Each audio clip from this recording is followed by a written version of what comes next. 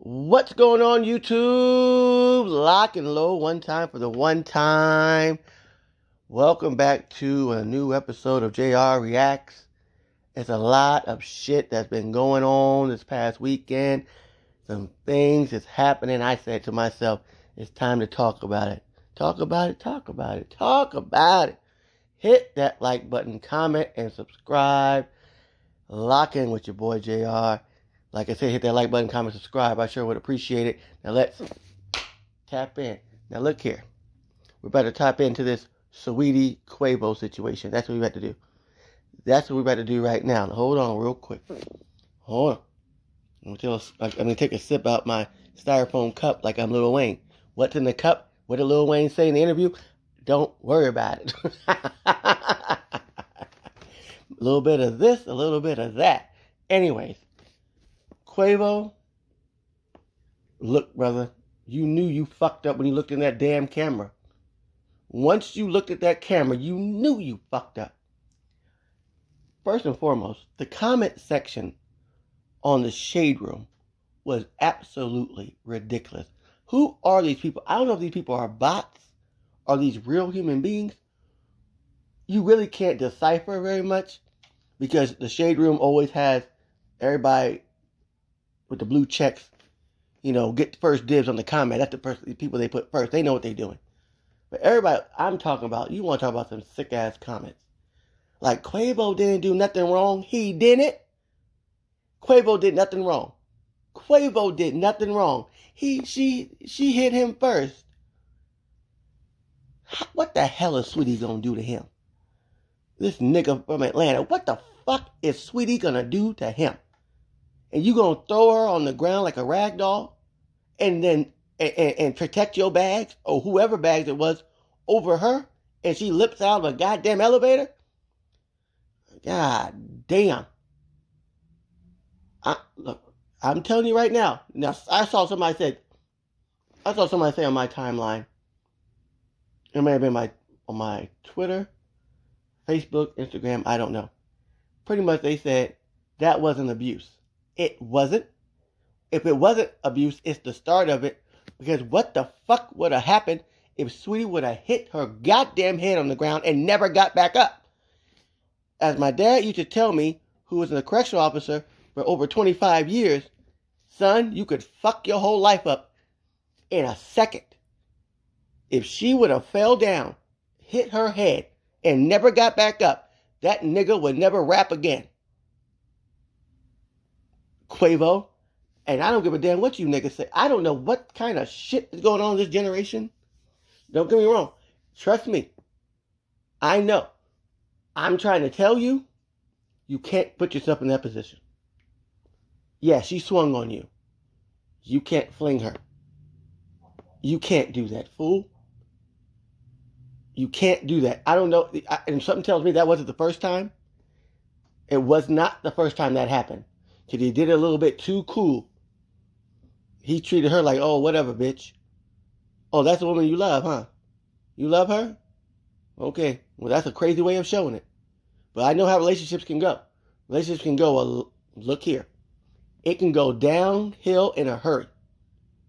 Once a couple starts hitting each other and starts fighting one another, I'm trying to tell you, the shit will crumble. Fast. Fast. Sweetie is a smart girl. Sweetie raps because she wants to rap. Sweetie went to USC, graduated. I don't know I think she graduated. Anyways, she went to San Diego State, went to USC. Smart. She came from money. She raps for fun. That nigga raps to keep his life alive. There's a difference. He hustles for rap. She don't need this shit. She does this for fun. She don't need this shit. And you gonna put your hands on Sweetie? Come on, motherfucker. I'm sorry to curse, but hell, it made me feel type of bad. I don't care.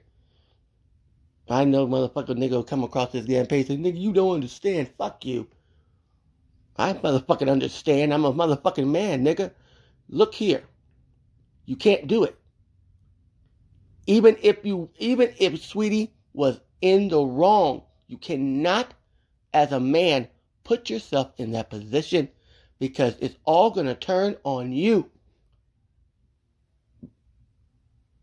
Think with your big head, not your little head. Think. Was your badge that damn important? What it looked like to me was that she was trying to get away from you and you wouldn't let her. So she swung on your black ass and you didn't like her and you treated her like a nigga in Atlanta. She's not from Atlanta. She's from out here on the West Coast, left coast, okay? When the sunny and everything. God damn. Y'all let me know in the comment section how you feel about it. Fuck you, Quavo. I don't care how you feel about it. I don't know what the fuck was going on in that video. I know it was very disturbing. It was very, very disturbing to me. Like I said, y'all let me know what you think about the situation in the comment section. Now let's go to Lil Nas X. Let's move on to the next topic. Moving on. Lil Nas X makes a video with him stripping on the devil and all this shit, making a devil-ass shoe. Who gives a fuck? I don't care. I don't listen to Lil Nas X. That's not my look, I'm not in his demographic. So it doesn't, I don't care. He can do whatever the hell he wants to do. All I know is he's a goddamn troll. And he knows exactly what he's doing because he knows y'all don't like that he's black and gay. I'm going to say it again. He knows, Lil Nas X knows that you do not like that he's black and gay. So you know what he said to his marketing team? We gonna flip the fuck out this shit. And he flipped it. And he used it for clickbait. So what he did was use your pain, use your hate against you. And they just laughed in your face. He's a professional troll. He's been doing this before Old Town Road. When he was a little motherfucking Nicki Minaj fan. He's been doing this for years. And y'all took the bait. I don't care. I'm not watching the video. It's not my cup of tea. I don't like that. I don't like that shit. Do whatever you want to do. Date who you want to date. That's not what I'm trying to say. Because he's trying to push the envelope for clicks and it's working. If you don't like it, don't watch it. It's not about him being gay. Hell, I just don't deal with that demonic shit. Hell, I got enough demons in my motherfucking head. Hell, don't bring another one in. Okay? I don't care. Date whoever the hell you want to. That is not my thing. You dancing on devils and stuff and goddamn, okay? Whatever. It worked. Over 40 million views and shit. Come on. It's called marketing. It's called marketing. He knows exactly what he's doing. Have you seen his memes? Have you seen his clapbacks to all these haters to him? He don't give a damn because he's laughing to the motherfucking bank. Oh yeah, let's get to the shoes though. You really think these shoes have real blood in them? Come on. Come the fuck on. You think his shoes have real fucking blood in them? Come on. And niggas believe anything. Niggas believe anything. Because the black church, Zach was really mad. Well, I don't want my child to see this shit. Well, don't let your child see it. Don't let your child see it. If you don't want your child watching Lil Nas X twerk on the devil, don't let your child see it. You control it, not him or any celebrity. No celebrity controls your motherfucking child. None. Only you. Cut that shit. Look, they are normal people just like me and you. They put their shoes on just like we do. They put their pants on, put their shirt on. They are no different. They're just more famous than we are. And that's fine. But they are not the role model. You're the guide. The parent is the guide, not little motherfucking Nas X. Cut the shit. I don't care. Hey, more power to him. It worked. Everything he's been doing has worked. Now, this is the only thing. This is the thing, though. When you go down this route, stay there. Because you keep pushing the envelope and pushing it. the shit can go left real quick. And nobody will ever fucking listen to your ass. I understand that you sold every shoe out. I know it was a fucking bot that did $1,000 for a pair of shoes. Motherfucker, please. $1,000 for those?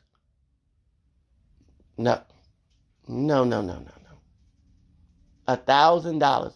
Don't, and it was sold out in a minute. Those are called bots. That's the reason why PlayStation 5 was gone so fast. It was all bots. People that just load shit up, put it on there, and so when the shit comes out, they buy it. It's already in the cart. It's already ready to go. That's how they get it. And then you never see it again. And then you'll see it on eBay for $10,000. Motherfucker, I ain't paying no $10,000 for no damn bloody shoes. Unless your ass is fucking Cardi B. Golly, what the hell is going on now? What else? What else I want to get to? Oh my God. Let's talk about Deshaun Watson. Deshaun Watson, if you don't know, is a football player who's a really good quarterback for the Houston Texans. Great quarterback. Who asked for a trade from the Houston Texans. He said, I'm not coming back. I don't want to come back. Leave me alone. He stopped taking their phone calls and everything. All of a sudden, all these women come out the woodworks. Now, have you seen his contract? It's a $250 million contract, if I'm not mistaken. Damn near fully guaranteed.